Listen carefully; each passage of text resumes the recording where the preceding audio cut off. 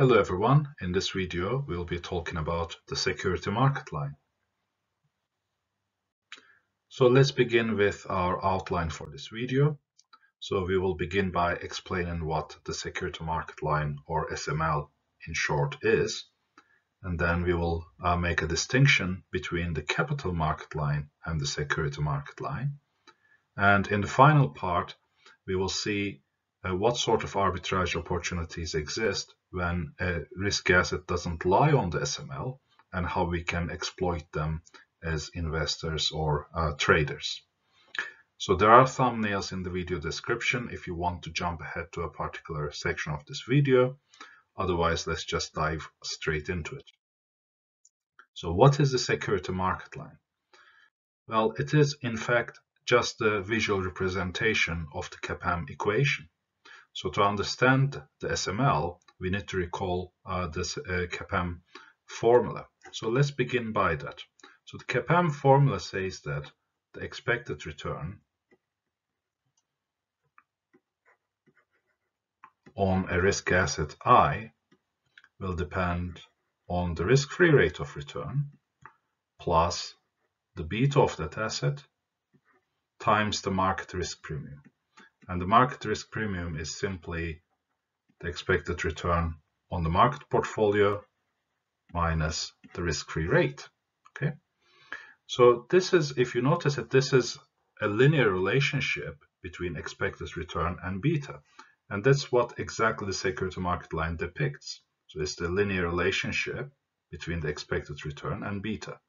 So in general, the equation of a line, a straight line, looks like this. So you have the y variable, right?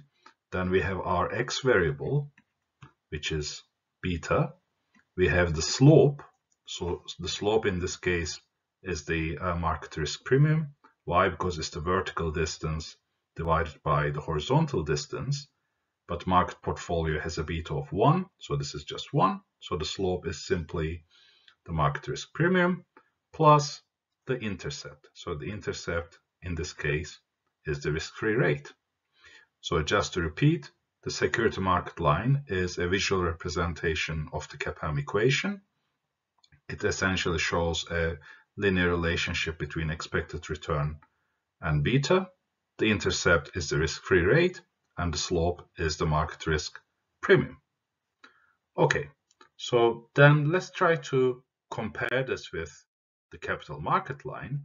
So the capital market line is sort of the ending point of portfolio theory, which deals with individual investors, whereas security market line is based on the predictions of CAPM, which deals with market equilibrium. In other words, how many investors interact in a market to determine prices of securities in equilibrium. So the capital market line and security market line are very closely related to one another. And the key difference is the measure of risk used. So as we have just seen, security market line focuses on beta, which is a measure of systematic risk. And the reason for that is that according to CAPM, investors will hold diversified portfolios. And within those portfolios, firm-specific risk will be diversified away. And what remains is the systematic risk, which we can't get rid of. And CAPM argues that the expected return on securities should therefore be related to systematic risk, right? Because that we can't diversify away, so we need a premium on that.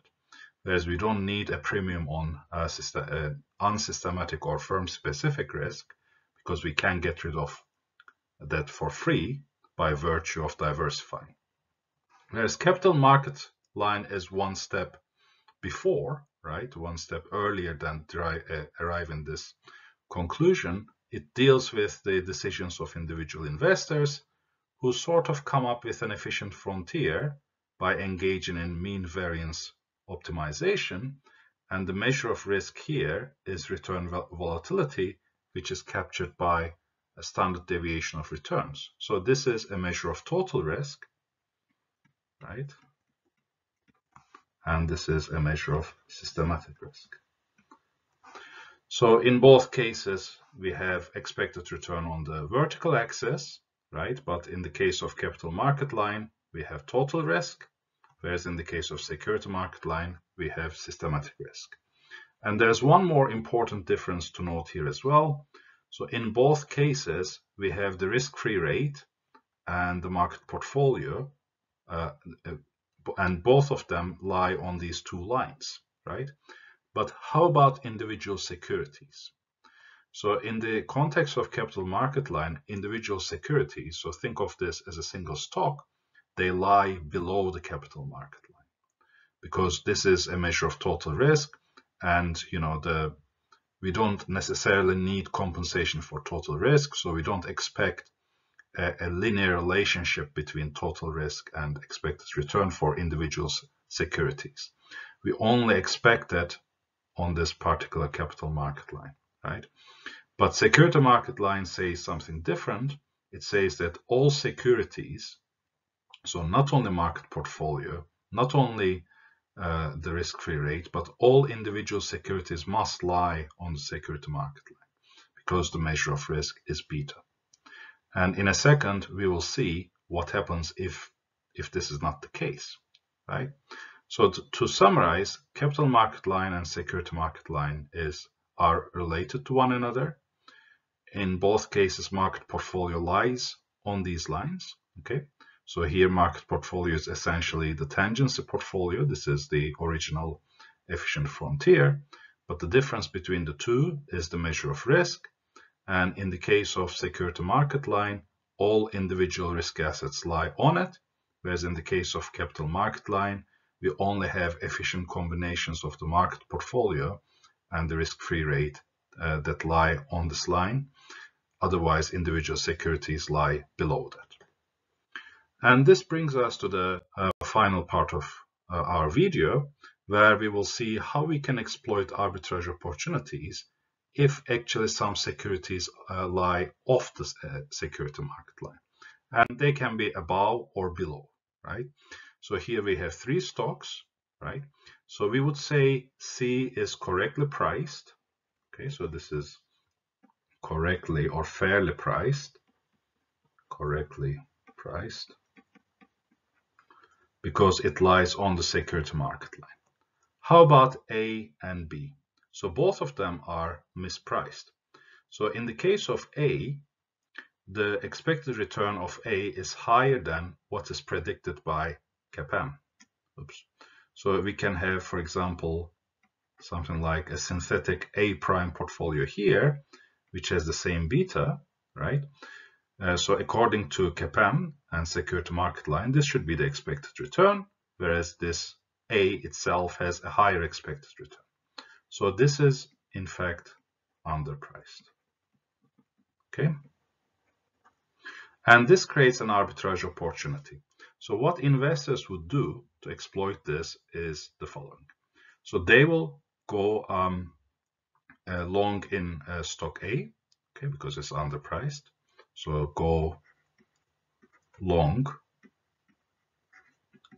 in A, and then they will create a portfolio that has the same beta as A, right? Based on, for example, a stock that lies here, maybe another one here, and so on. It doesn't really matter, but essentially a portfolio that has the same beta as A and that is correctly priced, and you would go short in it, okay? Go short in A prime. So this would create arbitrage profits. And as arbitrageurs engage in this activity, many of them will be purchasing A, and this would put upward pressure on the price of A. And as investors purchase A, its price will start to go up. So its expected return will go down. So A will sort of drop back onto the SML. Okay, so through this projection, it will fall back onto the SML. And this will eliminate the arbitrage opportunity. How about B? Now we have the opposite scenario. This is overpriced. Why? Or you can also say overvalued. So you can say underpriced, undervalued, or overpriced, overvalued. The reason is that given its level of beta, this stock should have had a higher expected return. So then we would try to form this B prime portfolio.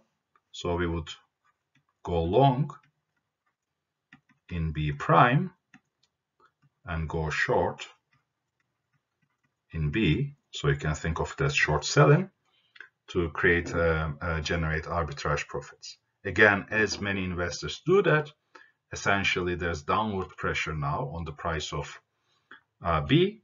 So as the price of B goes down, because its future cash flows are kept the same, so its expected return will start to increase, and then B will sort of start going back onto the SML.